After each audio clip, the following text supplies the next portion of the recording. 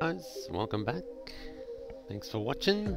Today we're going to be working on a bike that has an ugly history, but it's only in for a minor repair, thankfully.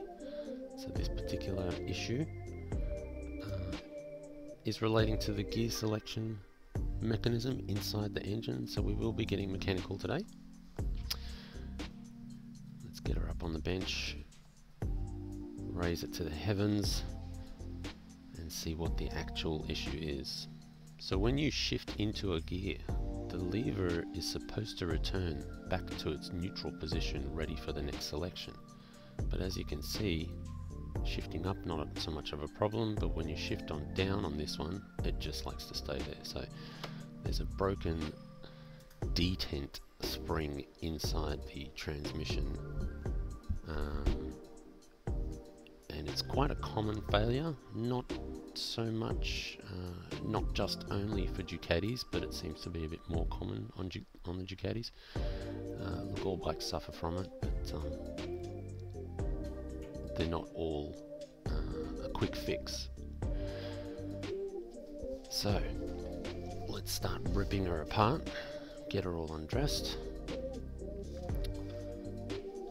Front comes off, nose comes off, and just we'll have a look at this left hand side, see what's going on underneath. So when you take that drain plug out, it relieves itself of its coolant, so the water pump actually lives on the alternator cover here, but we don't need to remove it. It stays with the alternator cover when you remove the left hand engine side. So all the pipes come off, hoses. 4 items here: clutch slave cylinder, front sprocket cover,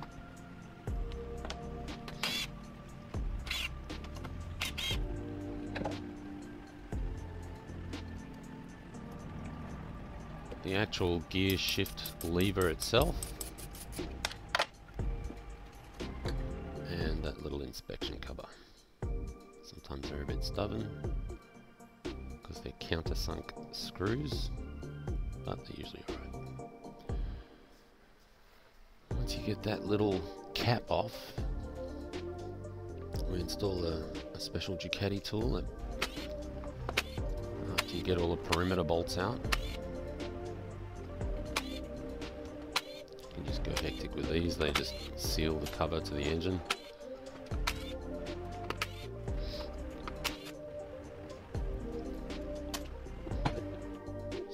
This little mechanism onto the alternator cover itself. You wind it in and it pulls the cover out evenly. It's a little pop, and it releases some of the engine oil that was sitting up at that level. And you give it a wiggle and a jiggle and it just comes free,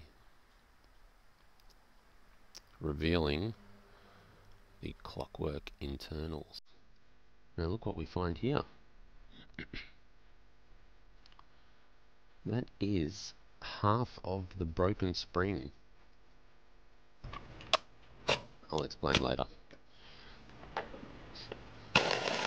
So we get the alternator rotor off. Whole thing comes off in one piece with the starter clutch and its little bearing there. Remove these 2 little bolts and it pulls out the whole gear selection mechanism, which is also referred to as a detent. So you can see that spring hanging out there. That's the other half of the broken one. So it'll be a bit clearer once we get it out on the bench and we put it back in and it's working properly. I can show you how it activates. But this secondary plate is only held on with a little circlet, and that is where the spring lives. Luckily I was able to diagnose this before we started working on it, so I happened to be able to order a new spring for it, so we can just whack it in, no need to wait. So that's how it lives. A little bit of pressure to get the thing in place. Plate goes back on, clip holds it there.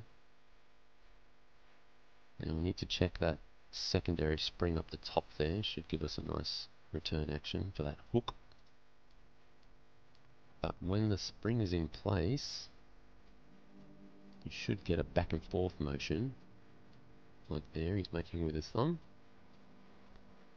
which translates to the up and down motion of the actual gear lever. So you'll see when we get it back in that it's quite an interesting mechanism. Just works on mechanical advantage and spring tension.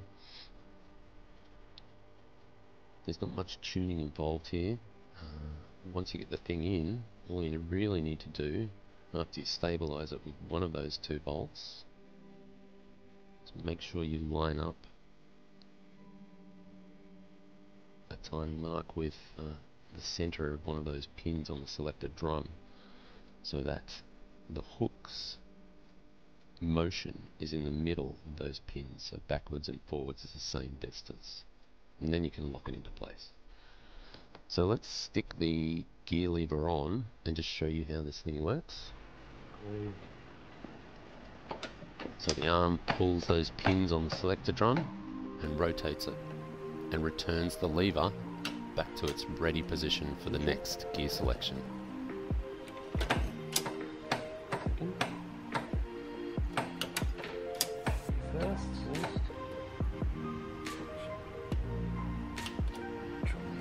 Yes, it's a new spring, so it's a little bit stiffer. See it spring back up when I push down?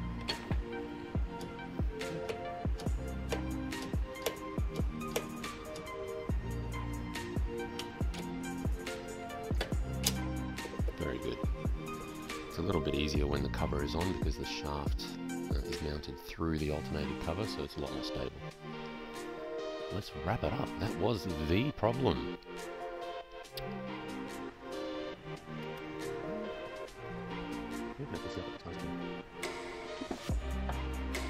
So now it's pretty much just a reverse order.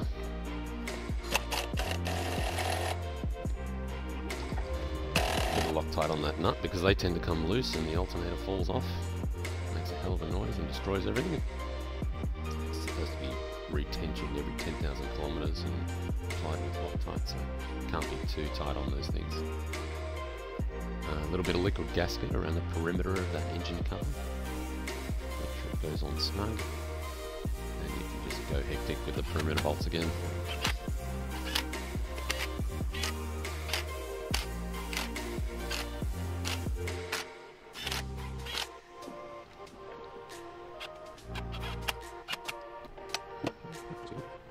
Careful with this clutch slave cylinder, because it goes on crooked, you're in big trouble, so you just screw it down nice and evenly.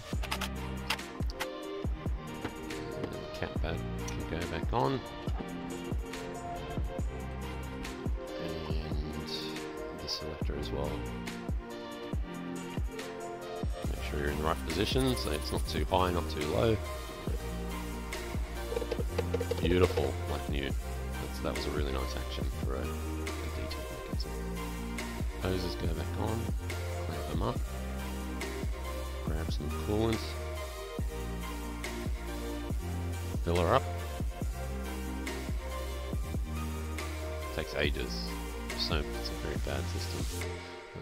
Lots of air bubbles, takes ages. Don't forget the reservoir. Top up the oil that came out. Got to excuse the lighting on the next shot. We left the fairings on just to save a bit of time, but we could have taken it off. So you can see the oil getting filled up. Slowly, slowly. A little bit more. Yep, there we go. That'll do. Wrap it up. And dispose of that oil responsibly. There's our Bundy out the back. Guy comes to collect it when it's full and takes it to the recycler.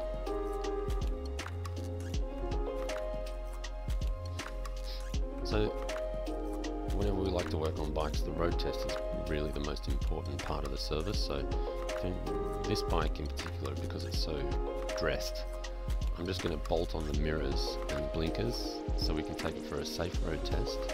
In case there are any issues that we find during that inspection, we can just come back and not have to unbolt everything.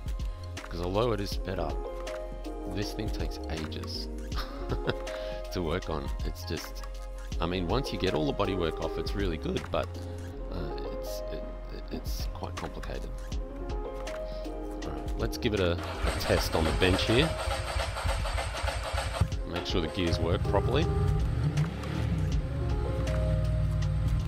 Find a happy idling speed, and we can start to count, see if it returns every time.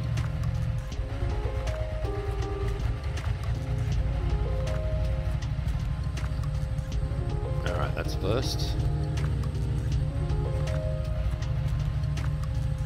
Second. Third. Fourth, going up the gearbox. Fifth. And there's top. Back down to 5. 4. Third gear. Second should be. And one more should be the bottom. Yep, so if you pull it back half a lever, there's neutral. So each time we're selecting a gear, we're releasing the clutch to make sure it engages properly, and making sure we've got all of the gears and all of the selections are positive. No ghost gears, the lever is returning, it's all nice and crisp.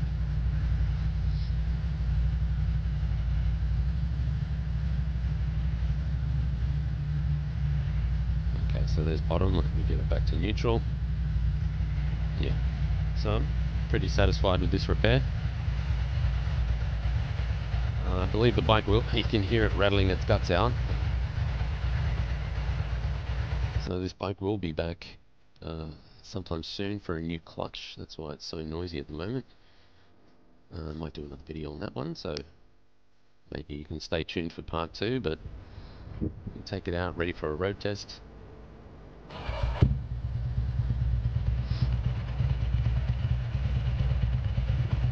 Go get your helmet. Check the clutch. You can hear how angry it is. Do a quick safety check. While it's warming up, Adrian's getting his gear. Horn works, brakes work. You never know, because we haven't ridden this bike yet, we've just done a repair. So it's always good to do a quick inspection before you take it for a road test. The engine sounds actually good. It has been rebuilt before, but that's another story. Alright, so I'll let it fast idle a little, warm up some more while Adrian's faffing about.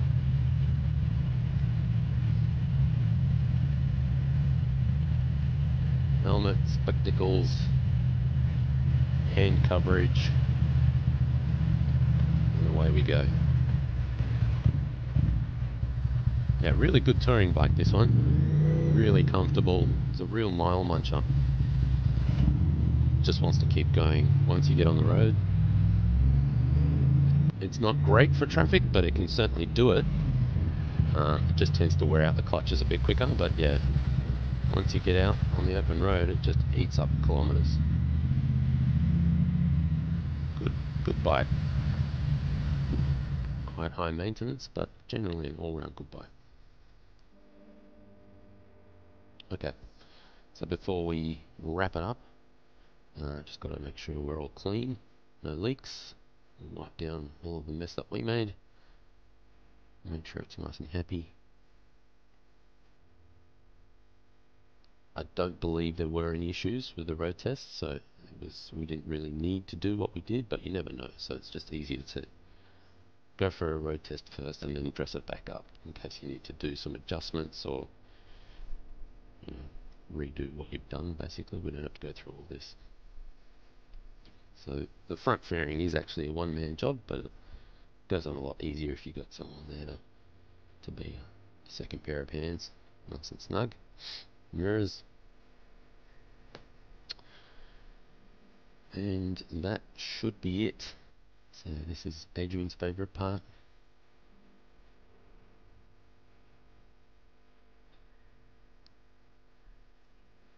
Get her out and give her a bath. Make it nice and shiny again. So unfortunately this bike has had a long history, It's an ugly history. As I said, it's been rebuilt once.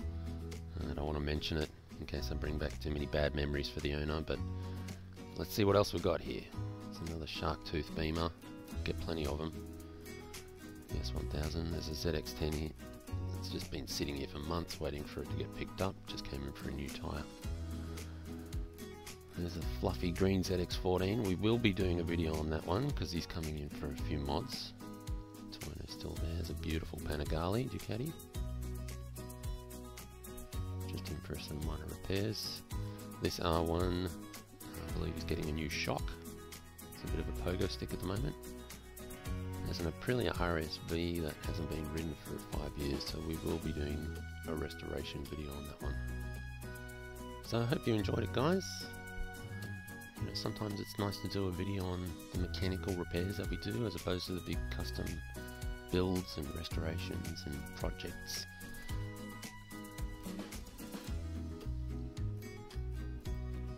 See all the dirt coming off the wheel there. So yeah, it's a good day's work here.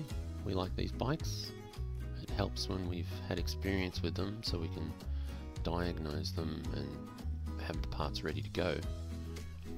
Just makes for a quicker job. Less bikes sitting around half undone just waiting for parts. Wipe it down, make it nice and pretty. As it deserves to be. Great little bike. So thanks for watching, guys. That's us for now. Stay tuned. There'll be more to come very shortly. Cheers.